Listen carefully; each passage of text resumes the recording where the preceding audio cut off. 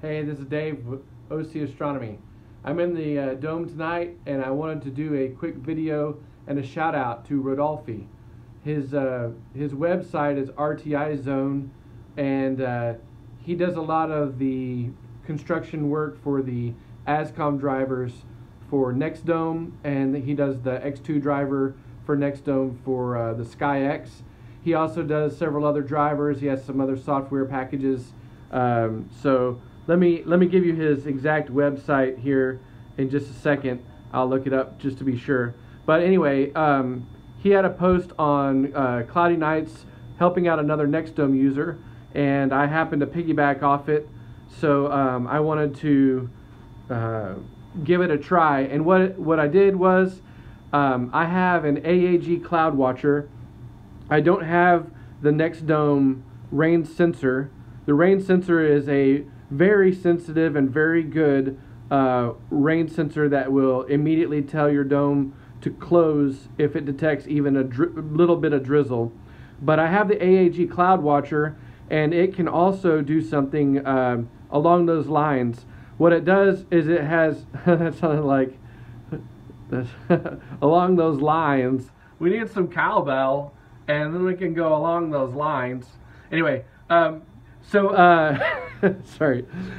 So the AAG Cloudwatcher has a relay in it, and the box, if it detects an over threshold on wind, rain, sun, or clouds, you can set it, depending on what you want to do, to close that relay.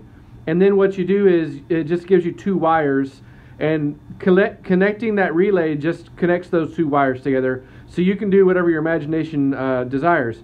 Well, Rodolphe had answered to somebody that you could indeed connect those as a rain sensor analog, or a rain sensor stand-in for your Nexdome. And I'll turn the camera around here and show you how he said to do it, and I've confirmed that it does work. So thank you very much, Rodolphe.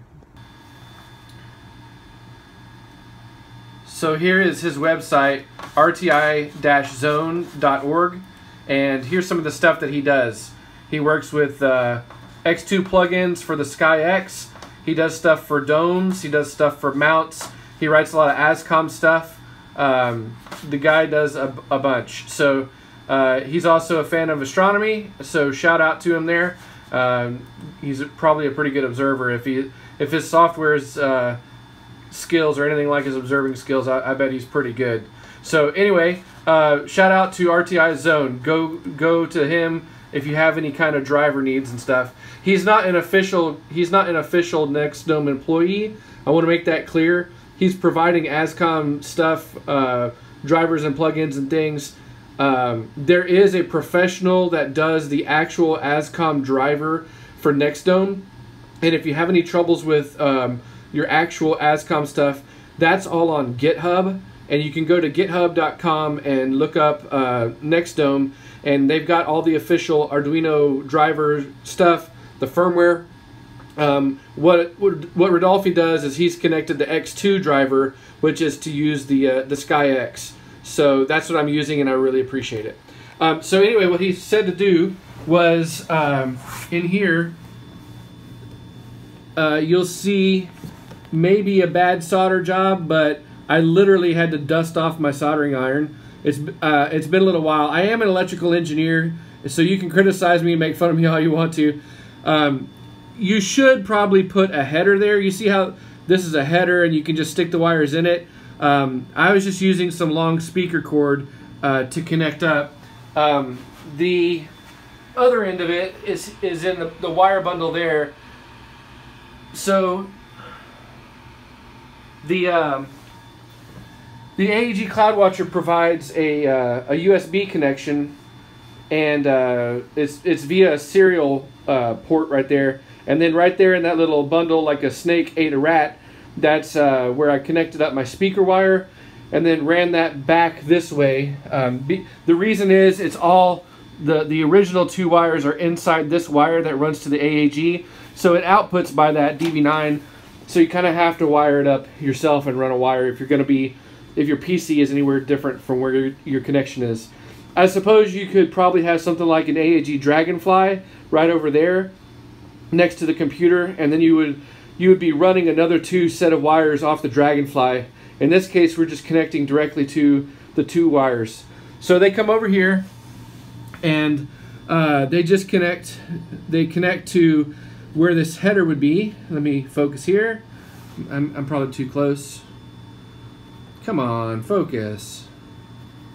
Anyway, there we go. So it connects here to what would be the center pin of that connector and ground, and that's whenever the AAG detects a signal, it closes that wire connection. So you are grounding the center pin. So you ground the center pin, and then 2 crucial things. I had to go dig through my supplies: a 4.7K resistor and a 100 ohm resistor, or in my case, 220 resistors in parallel, because you gotta work with what you got. But probably a 220 ohm would have just done the trick by itself, but since he said 100, I tried to get as close as I could. So this connects between pin 7 and the center pin, and then the 4.7 ohm connects between the center pin and 5 volts. If you follow where this trace goes, it goes to 5 volts. So it's just when there's nothing on the connection, it helps provide a stable voltage so that it'll read something instead of just leaving that open and floating, which would be a bad idea because it would turn it into an antenna. So this is just how you're supposed to do it. If you have the 3-pin connector, the header that's on there, then all you would do is slide these 2 wires into the center and the ground wire, and you could fasten them down like that is. I did try to provide a little bit of strain relief in there for those 2 wires, and then I'll close up the thing. So I realize being an electrical engineer, I'm probably pretty dumb to do it that way. I probably should have just waited and bought a header, but I wanted to see if I could get it to work. So anyway, you connect up the center pin and those resistors, and then whenever you have a safe or unsafe signal, it grounds that pin by just closing the relay. So I wanted to demonstrate that here. I have my Nexdome ASCOM driver set up here, and I have my AAG Cloudwatcher. Now, as you can see, I have the Cloudwatcher. If it's clear, dry, calm, and dark, then it gives me a safe signal. But inside the Cloudwatcher, you can pick what you want. So let's just say I'm going to say that even calm, I want to send a closed signal. So I'm going to hit calm, and this will turn from safe to unsafe here in just a second. Let's watch it update here in a second. Oh, come on, there it goes. Okay, so now it's reporting an unsafe condition, and you'll notice that on this driver window, it's flashing now rain. So the ASCOM driver is reporting a rain signal detected. That's awesome, because that means that pin 7 is doing its job. And if I click that back to calm, it'll still flash rain for a little bit. That'll go safe here in a second, and then the rain signal goes away. That is awesome. So then let's say that even a clear night I want to say is unsafe. Obviously it's not, but I'm going to call that unsafe, and then you get rain. It's telling it rain, rain, rain. And so what that does is, depending on how you have it set up, it should automatically close the shutter anytime that you get a signal that says rain. And in this case, what the Cloudwatcher is going to do is it's going to close that relay and provide a rain signal for any of these unsafe conditions, whether it's cloudy, wet, windy, or light. And then that will report rain, and it'll automatically close the shutter. Now, I might set this to where it's only the worst conditions make it unsafe, but I think I'll probably leave it like this. The reason is I also am using Voyager, which is a automation program, and Voyager you set it up to run a script, and if it gets a signal from AAG, it will also attempt to close the dome, but because the AAG is doing it, reporting straight there on the rain pin, then it's already going to be closing the dome. So I'm going to have to be sure that in my automation software, I deconflict what the AAG Cloudwatcher does automatically now that it's wired versus what I have the Voyager looking for to handle in software.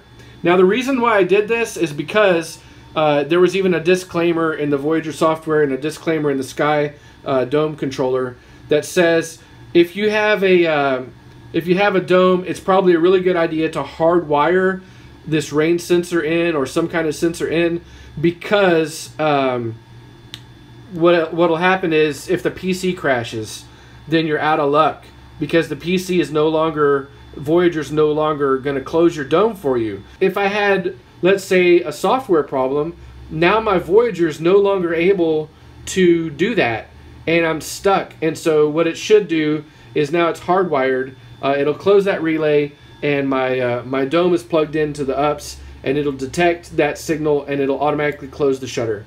At least that's what I'm hoping for. It's a little bit of an extra insurance policy. So shout out again to Rodolphe for posting the information on how to connect that up. Now this is unofficial. He didn't tell me, hey Dave, go do this. But so I want to disclaimer him and tell, you know, he's not an official Nexdome employee, and this is not official Nexdome instructions.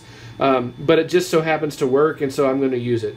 So I hope that that's lawyerly and safe. I don't want the Nexdome people to be mad at him for telling anybody that. But the internet is out there, and it's not just him. There's other instructions on how to do something like this out there. So, but he gave the clearest instructions, so I'm going to want to credit him. So anyway, thank you to Nexdome too, because this Nexdome controller has been working like a charm, and the battery-powered shutter has been working really good, except those of you that know when the wind blows a little too strong here in Oklahoma. Anyway, peace out. Hope you have clear skies, and good luck, everybody. Keep yourself safe.